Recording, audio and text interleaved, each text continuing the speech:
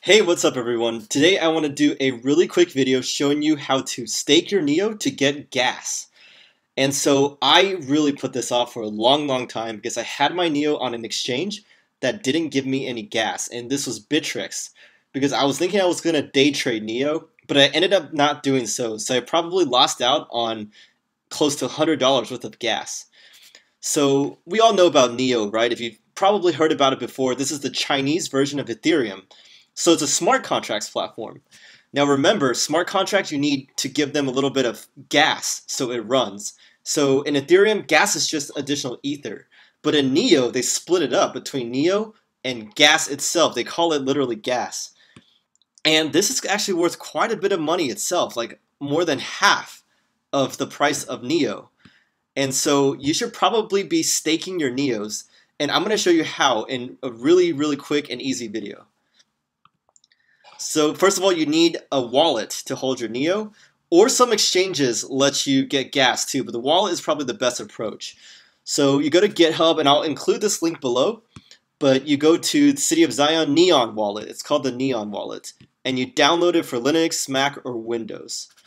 And let me just open it up. So create new wallet, passphrase, just gonna do some random passphrase. No, I'm not gonna have any Neo here, so you can't steal it from me. Generating a coded key. Okay, and then now you see this screen. You must save this information. Maybe take a screenshot or just write these down and then name it. Testing for video. Save key. Saved key. Okay, now back. Login using saved wallet. Now you type in your passcode again.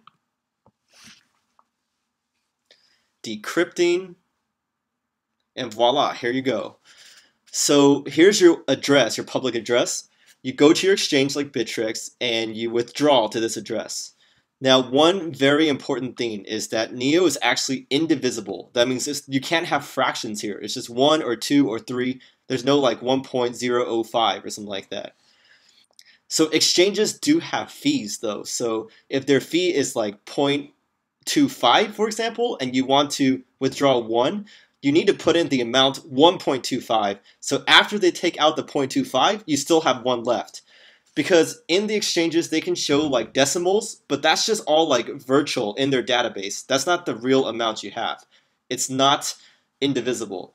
So let's say you want to withdraw 10, but you have like a little bit more than 10.